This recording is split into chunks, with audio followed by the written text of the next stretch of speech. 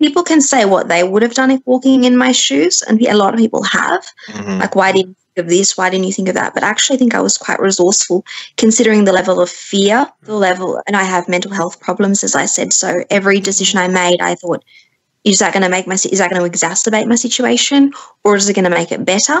Not knowing, not having any support from either the Pakistani authorities. I also called a prominent charity in Pakistan, and then every time I tried to call him, he said, there's more important cases. I'm dealing with cases in Dubai. The case just isn't that important.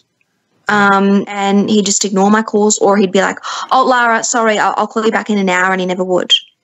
And the Australian authorities, when I called them a number of times before I left, and then there was one day that I laid everything out on the line. And they didn't seem trained in red flag situations. I said, am I safe to talk to you? I'm in a dangerous situation, safe to talk to you. And they were like, really very poorly trained and had no empathy.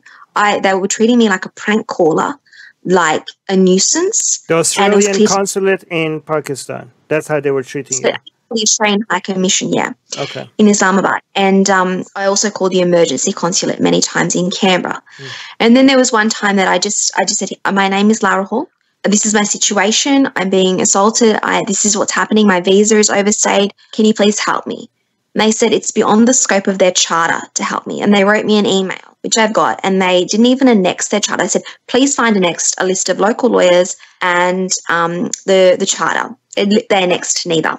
It's so negligent. My. Secular Jihadists is an increasingly influential podcast with much of its growing audience in Muslim-majority countries, advocating for atheists, secularists, and Enlightenment thinkers. We want to reach out to more people. If we reach 500 patrons, we will be able to translate our shows into Arabic, Urdu, Persian, Bengali, Malay, Turkish, and other languages in these countries. Help us get there at patreon.com/SJME.